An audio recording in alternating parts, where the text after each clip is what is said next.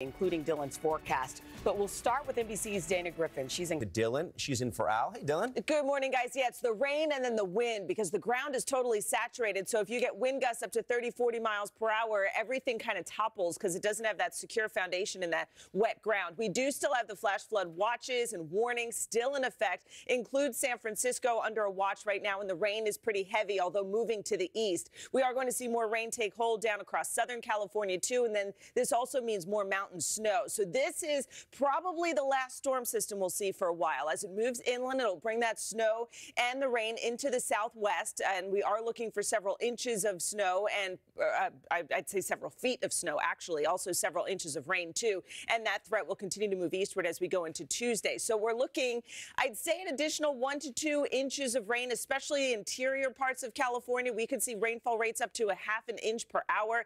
Again, that leads to the threat of flooding and the mudslides, too. And even in the Sierra Nevada mountain range, we could see another 36 inches of snow before all is said and done as this moves eastward. Chanel. All right, Dylan, thank you. Today. Watching. And guys, we were just talking. It's been 2 weeks since the DeMar Hamlin thing happened. It's hard to believe it's only been 2 weeks. Yeah. You know, well, we're just happy he's bouncing okay back. and he's getting better. All right, let's bring back in Dylan now for the rest of your forecast. Yeah, and it is a little messy in certain parts of the country, especially out west where we have yet another storm system making its way onshore. Mountain snow, too. Light snow also across the northern plains and the upper Midwest, across Minnesota, northwestern Wisconsin. It's warm down south, but we could see a couple of spotty storms today, especially through the Ohio River Valley as we go into this afternoon. But in the northeast, we had some light snow, 1.6 inches of snow in Boston, bringing up the total for the season close to 3 inches. Not much for New England, that's for sure. But that storm will continue to exit and temperatures will be in the 30s and 40s. That's a look at the weather across the country. We'll get to your local forecast in the next 30 seconds. And that's your latest forecast. All right, Dylan. Still ahead, triumph to tragedy at the University of Georgia. Dylan. Good morning again, guys. It is cold in a lot of places, especially down south. Look in Florida right now where we have frost advisories and freeze warnings extending all the way into southern Florida. Miami feels like 47 degrees right now. It's only 40 in Fort Myers, Orlando, too. Daytona Beach, 37 degrees.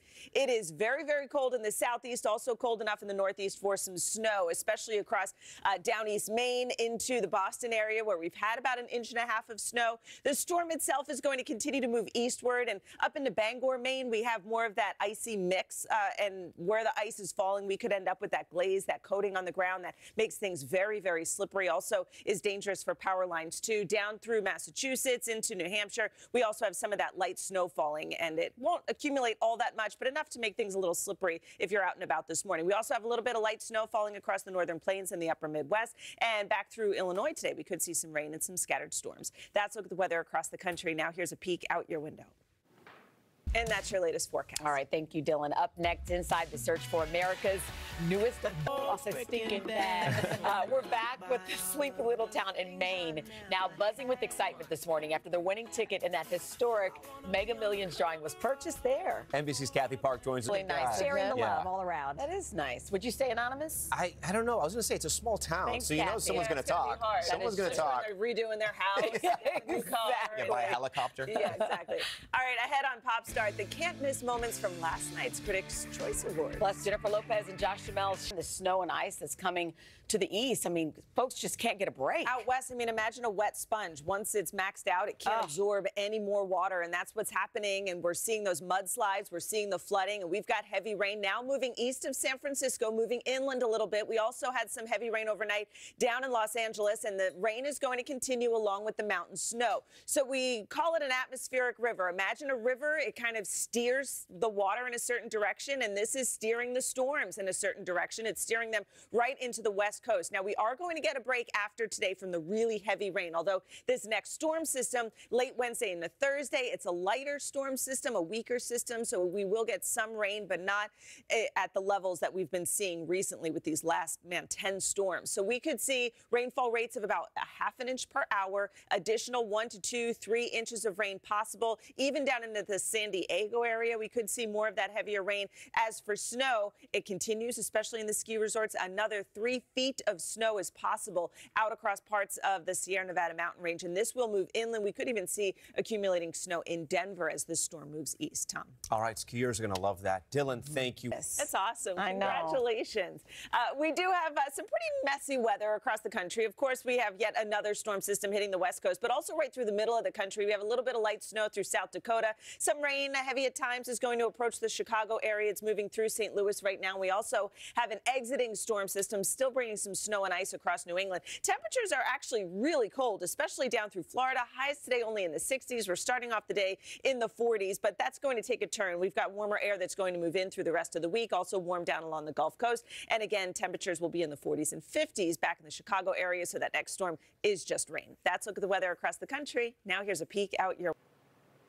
And that's your latest forecast. All right. All right, Dylan, you are not done just yet. Yeah, here's your other hat. Upstart, let's do it. Ready? Yeah. It's a holiday. All right, here we go. First up, the Critics' Choice Awards were last night. Stars came out to celebrate. I love that. Yeah. It is. And there's the movies, the shows that they've been in. It's just been really fun to watch. They're deserving of this, which has been awesome. So certainly a sweet moment for both of them, who also took home Golden Globes just last week. And another comebacks. Right? And earlier it was Cheryl Lee Ralph. I mean, there's so many people now who are, they're like, you know what, we're not finished yet. Right. Yeah, just getting started, really. But it is emotional to watch them all good. through it. But congrats to all the winners. All right, next up, Titanic. James Cameron's epic film. It's celebrating its 25th anniversary into the whole thing. But they look like they both fit. They look really cold. I feel bad for the people who actually had to do the experiment. But you are going to have to wait to see how it all turned out. Titanic, 25 years later with James Cameron. It premieres February 5th. And on February 14th, it's actually going to be back in theaters. Oh, I didn't know that. Okay. Valentine's Day. That'll be fun. All right, next up, the 2024 Paris Olympics. The games might seem a little far away, but NBC already unveiled our official logo with a little help from the other Paris.